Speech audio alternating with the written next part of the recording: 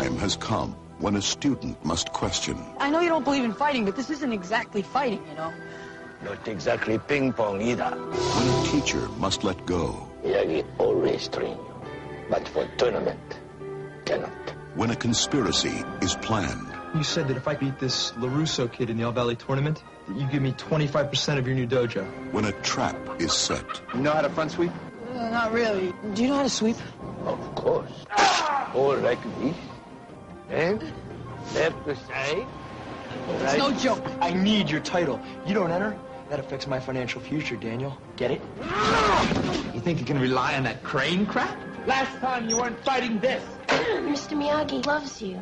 He has faith in you. This guy wants to break you, humiliate you, stomp you into the ground. Yes! I'm sorry if you don't like it, but I got problems, and if you're not going to be part of the solution, don't give me a hard time about it. Now, the man must make a choice, and the kid must become a man. You are going to defend.